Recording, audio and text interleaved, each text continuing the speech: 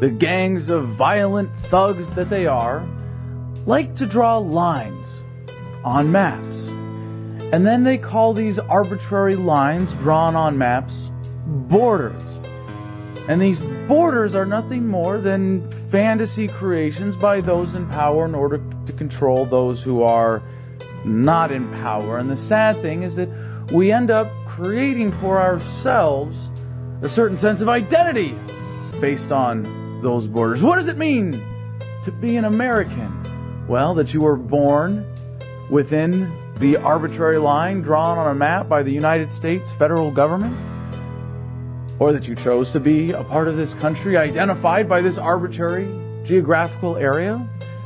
And these lines drawn on maps, they don't represent any significant reality that would say people on one side of the line are good, people on the other side are bad, or that people on this side of the line have special rights and people on the other side don't. But that's kind of how we implicitly respect these borders, which are really nothing more than excuses for control of the freedom of movement. You don't really need permission to exercise that one, to move your body from one location to another, unless you happen to be crossing over one of these arbitrary government lines. And it's really absurd to think that that's all it is. Lines on a map that give the government of the world the excuse to control we the tax cows, we the wage slaves, to keep us on the plantation, to keep us on the farm. And it might be that, yes, you can leave, you can expatriate, you can get a passport in another country, you can get different citizenship. And the illusion of being able to leave your country might make the rest of the tax cows more profitable. And if you let 1 in 1,000 leave, but the other 999 are that much more productive for the superclass and the exploiters in government as a result, then you can let one cow go. But the effect is much worse than that freedom of movement is restricted, that economic freedom is limited. Borders are fundamentally anti-freedom concepts. And a real perversion of our desire, our innate human desire for a certain amount of collectivism, safety in numbers, being a part of the herd, not standing out, going along to get along. Yes, not the most beautiful aspects of human nature, but they are nonetheless.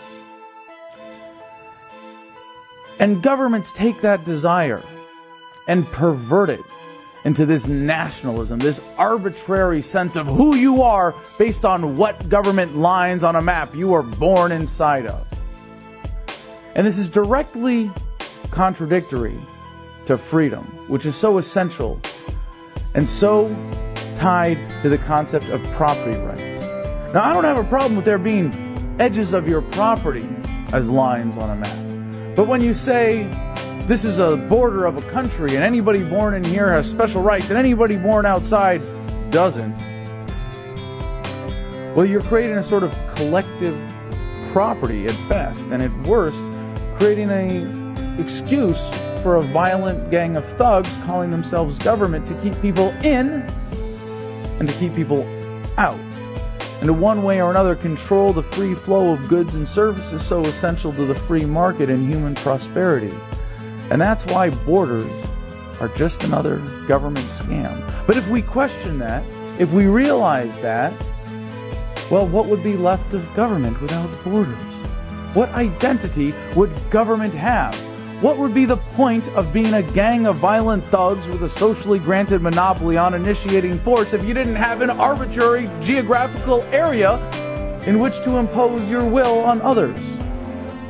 And of course, the excuse through the democratic system here is made possible by that artificial nationalist identity that has nothing to do with virtue, nothing to do with rational decision-making or association. No, it is an arbitrary decision based on government, the accidents of history, and our innate desire to be a part of a collective, even if it's a dangerous, violent one that uses borders simply as an excuse to justify the existence of that violent gang of thugs and help promote a national identity that is contrary to the ideals of freedom.